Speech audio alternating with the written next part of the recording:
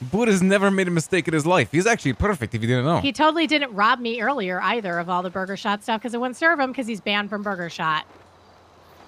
That doesn't sound like Oh, no, totally wasn't Buddha or Harry or Leslie that all did that to me earlier today, traumatizing me even further. Well, you know who it was?